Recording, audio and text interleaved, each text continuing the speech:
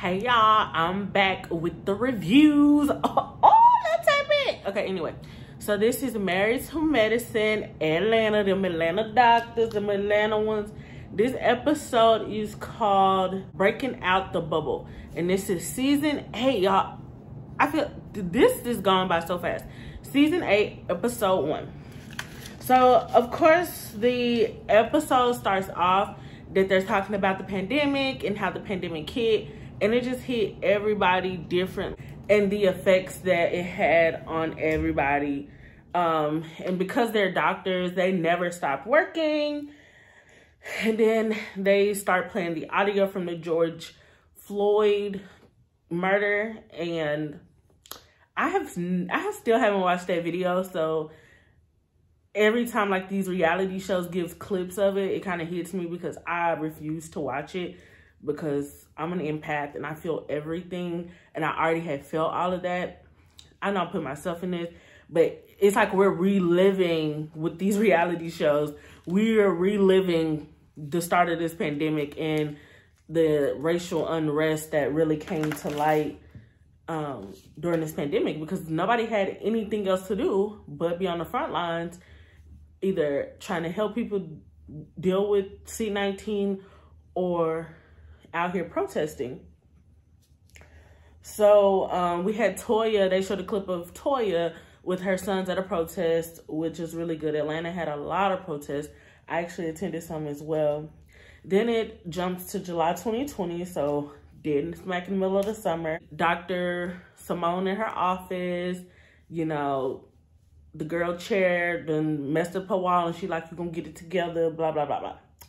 So far, it's just like these introduction. Contessa is doing telemedicine at home. Her internet is janky. Toya's with her son. They're on the cart and she's thinking he's being conscious and woke. And he's like, I just want PC, video games, stuff like that. And she just kind of looks at him crazy. And then we have Dr. Damon doing the COVID testing. I actually remember when Dr. Heavenly was posting about this, I was actually going to go, but I didn't. But it was so good that they were in the community doing free COVID testing. Because y'all know in the beginning, they wouldn't let nobody. If you ain't had them coins, you weren't getting tested, okay? So that was really good. So this is where the drama starts to unfold. So at Dr. Damon's event, all the doctors are there, but Dr. Simone did not show. And so Dr.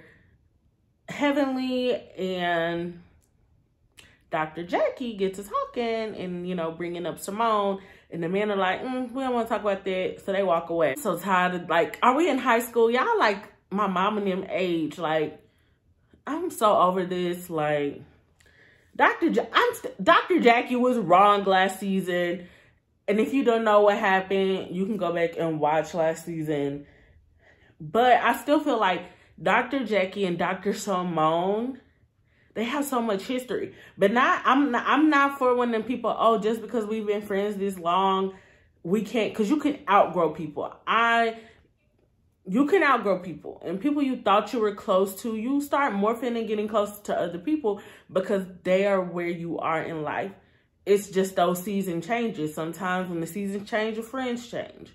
And that's okay. So, we finna go through this whole Dr. Jackie and Dr. Simone not being friends. Dr. Jackie said she reached out to Simone, but Simone is very much like me. And it's not a good thing, but will hold a grudge. Baby, I will hold a grudge. I don't care who you is, family, friends. If I got a problem with you, I got a problem with you. And you go, no, I got a problem with you. So Simone just basically says that she wants to spend time with her family and her close friends. And then we see her son, Michael. Michael is 18, y'all. Then they do a flashback from 2013, y'all. He has literally grown up in front of us. And Michael has that vibrant personality. And he's, of course, playing basketball. He's gotten a scholarship to go to Lee University. And they just talking about the racial unrest and how he's going to deal with being a racist city, especially being that he, you know, has been in Atlanta, and it's, you know, Atlanta is Black Hollywood, so it's a lot of Black success. And so let's see what we're getting into next. I am recording through the commercials, so I don't have to do that much editing at the end and all that. Okay, this, of course, this this little yang, the little first episode. We ain't getting into the drama yet. Toya is again on the cart with her sons, and she's telling them, like, if they want a big house like this, they need to get in the medical field. And the little boy's like, you're not in the medical field. And she said, but your dad is. Baby, that son tried to come for Toya. Baby, where's my man in the medical field? Because this is ghetto. And Toya's just talking about how they, moved into this nice community in Alpharetta, and they were living their best lives. And then I'm thinking Toya finna give us some tea on why they done put their house on the market. And she gonna talk about the pandemic, since we want to know why you having to sell your house. Well, that's what we thought you was gonna say. Not everybody had to go in the house. Everybody's life got turned upside down. Comment down below if you thought Toya was about to give us some tea. We'll get the inside of Dr. Eugene getting home. He's sanitizing his car, undressing in the garage. And we saw, like, people on social media having to do this. And that's real life. He just talks about how he's drained by the time he gets home because, on top of COVID, you still have all of these other illnesses that people are dealing with on a daily basis. And then we jump to Dr. Contessa and Dr. Scott, ain't that his name? And they both are getting home. She gets home first, gets in the shower first thing. Then he gets home, tries to kiss her. It still got COVID all over him. But then he gets in the shower. Dr. Contessa finally finished her degree. Thank you, Jesus. Because that degree almost cost her whole marriage, because the past, I think, 2 seasons, it's been a struggle with her trying to finish her degree, with the kids. And baby, who was the nanny they had that one season and they ran that lady off? We need her back. What was her name? They did get help from Scott's cousins. They're just very holistic and zen, and they're teaching the kids how to meditate, which I think is so good. Like, I wish we had more of that in, like, the world. Like, I need to get better at meditating, but I think it's such a good skill to have, especially instilling it into the kids. But I did notice something. The kids was very zen until Dr. Contessa walked up. Baby, them kids turned blessed and delivered when she got there. So they know that they can get over on their mama. That's what I'm thinking, because they was real cool, calm, and collected until she popped up. And see, them the types, they blessed and delivered. We don't call kids bad. They blessed and delivered. But again, we just see, I totally get the whole, when you're around people, since I'm in the classroom, baby, when I get home, when I hit that front door, my clothes come off and I hop in the shower, because I be like, I gotta get out this COVID-ness. And that's just because I'm around kids. So I can only imagine them being, like, around, like, they know those people are sick. Dr. Jackie and Curtis talk about that they did finish the house renovations, and the house looks amazing. Like, I didn't think that the house was gonna look like that. Like, when they were showing the befores last season, I didn't see the vision, but Dr. Jackie had a vision, and that house is so cute. And again, it's just that reality of going to the store when you get back home, just wiping everything down, spraying everything down. If you got a package, you're gonna wipe it down. Then they get on the subject of Dr. Heavenly is getting ready to throw Dr. Damon his 50th birthday party. And Jackie is talking about how this will be the first time that she's around Dr. Simone, other than them just in passing saying hi to one another. And Curtis is just basically like being a soundboard, like, y'all both are stubborn. You don't just put it all on her. You just speak the same way she speaks. You just say hi, she just say hi. So no one has actually tried to make the situation better or tried to talk about it. And I think that sometimes, even when there's 2 stubborn people, like, somebody has to be the bigger person. And I think it's unfortunate that sometimes it's always that one person that's always the bigger person, to try to clear the air. And I don't know. I think it will probably be Dr. Jackie, because Simone is very stubborn. I think Simone may be a little, I don't know. I guess we'll see. We'll see how this goes at Dr. Damon's birthday party. So as I was saying, they are getting ready for Dr. Damon's birthday. All the masks, all the shields. Of course, Heavenly, you know, Heavenly loves her man, okay? And I ain't mad at sis. Even, y'all know I can't stand Dr. Heavenly, but I love her at the same time. But sis loves daddy, okay? And she just talks about how her kids love him and they, you know, praise him, but they don't do the same for her.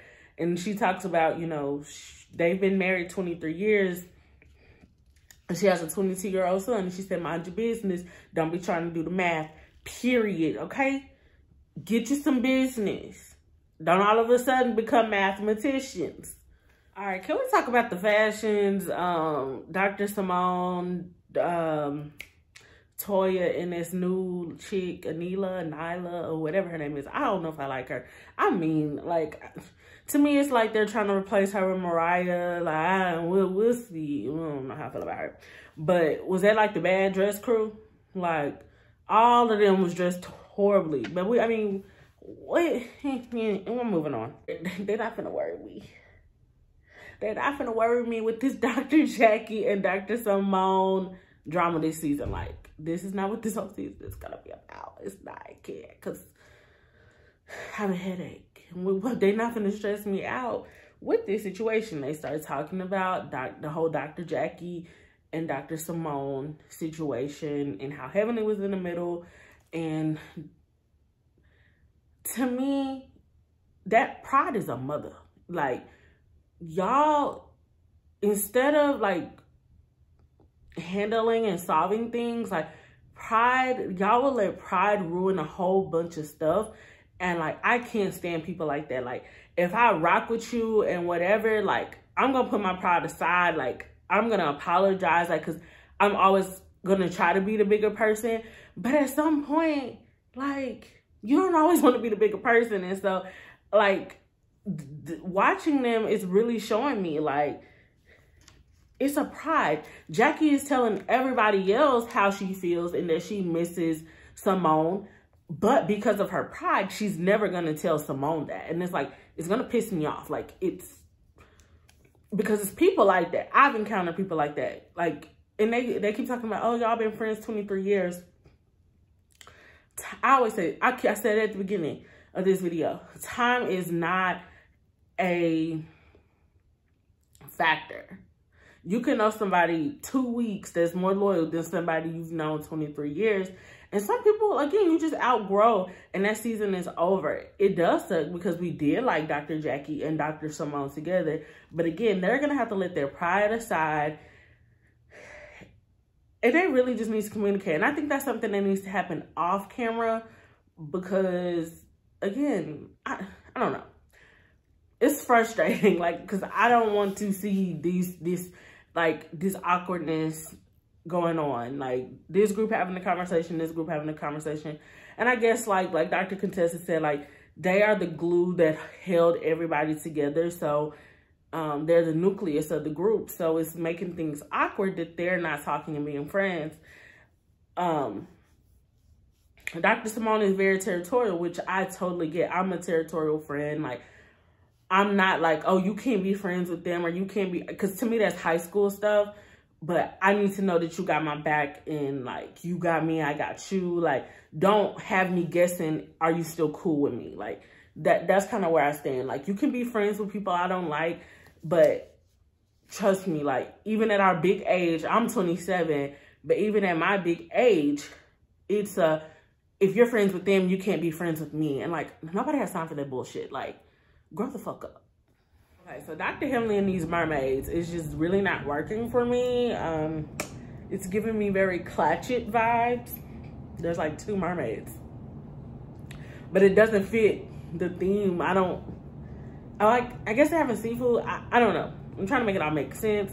I did see the purple and gold, you know, shout out to the Omegas. So they all pull up to the house. Dr. Heavenly is doing temperature checks.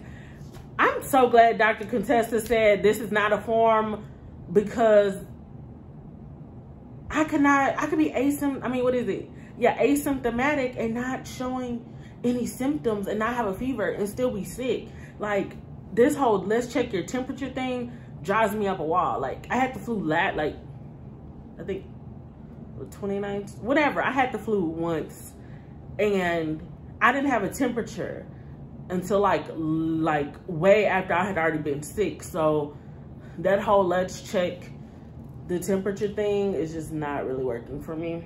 And why Contessa had to throw shade, I said, here we go. Contessa gonna say, well, she wouldn't know that because she's a dentist. Y'all not gonna do Dr. Heavenly like that. Y'all not finna do Dr. Heavenly like that.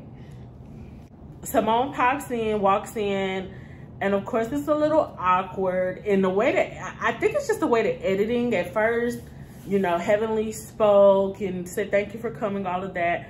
But then it was just paused. I don't know if it's just the editing, probably. I don't know how long the pause was before Jackie actually got up and tried to break the ice. But again, I feel like they need to have a conversation off camera because it was just awkward and this party was not the time. So they really didn't get into the conversation because it was awkward on both ends. I love when the men on this show all get together. It's something about them. I actually enjoyed their scenes together and they all talk about encounters that they've had with the police, with racial profiling, and just their experience. And like, it's so sad that a lot of our Black men and also Black women, but a lot of our Black men have had to deal with this. Like, I can recall my dad telling me a story about his encounter with cops, and it like makes me cringe, like, to know what they did to him. So, and my dad is such a lame, still love you, father, but yeah, he's so lame. Like, so for him to, like, you know, have that experience. So, but I love when all the men get together. They're very chill. So let's get back to this classy birthday party. Back on, and Toya is sitting there with her crab bucket going ham. Like, Toya and Candy Birds do not play when it comes to their food. Toya is drunk. Y'all know, I really loved Toya last season, but I don't know. Yeah, I like everybody starting this episode. Babe, I didn't even forget that Quiet wasn't on here till now. I think Quiet is coming in as a friend of the show, but squirrel. She's lit and ready to eat. You know how you get drunk, and that food hit different. Food hit different when you're drunk, especially after you get like past that, like when you're coming down and you're relaxing. That food hit different. Here comes Dr. Damon with these shields. Like, what are these shields gonna do? Somebody comment down below. Like, I understand it can kind of block, but air can come all up and through there. So I don't understand why people wear shields and no mask. But, you know, they're doctors, not me. Leave it up to Miss Heavenly. You know, again, I love her and I hate her. I think I love her more than I hate her because she's just so real.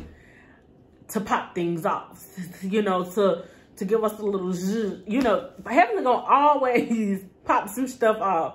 So she tells Simone, like, I haven't heard from you since New York. Like, I miss you, but I'm not going to keep telling you because, you know, I'm not going to keep being vulnerable. And I understand that. Like, I'm only going to tell you I'm sorry or apologize or reach out to you so many times till I'm like, fuck you. Because you're not giving what it's supposed to be giving.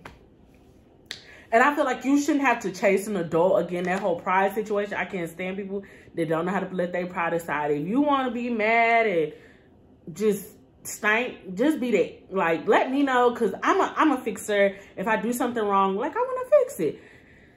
But anyway, Toya, again, being drunk, jumps in the conversation and it's just like, no, Heavenly, you're fake. Like, if you really, like, y'all did all that yin at the reunion last season, rolling on the floor, saying y'all gonna work it out. And, like, if you really want to make it work with Simone, you would have reached out. And she's like, no, I'm tired of this, telling people to shut up. Just drunk. Basically calling Heavenly fake and calling Heavenly out. And her little friend, Neela, whatever her name is, I feel like she's gonna be like a yes person, because she was just sitting there kind of like in the amen corner. Baby, we didn't ask you. We didn't ask you. Go away. But anyway, that was Married to Medicine Season 8, Episode 1. Tell me what y'all think down below. We'll be back for Episode 2. Y'all, I'm gonna try to make it through a whole, y'all know, I'm trying to be better, y'all. But y'all gotta watch my videos, because I feel like I'm putting in a lot of work and y'all not watching my videos, and it hurts my feelings. Then it makes me not want to post, so y'all gotta watch. Anyway, comment down below. As Funky says, who was in charge of the girls? Comment down below. Who was in charge this episode? Oh, but I forgot to put this in here. Dr. Heavenly looking look good, okay? Dr. Heavenly said y'all can call her the big girl. She's still thick, but she looking good, and I'm here for it. Just that we gonna work on them extensions. Like my video, let YouTube know y'all like me, and I'm gonna keep coming. But if not, why am I gonna waste my time? Okay.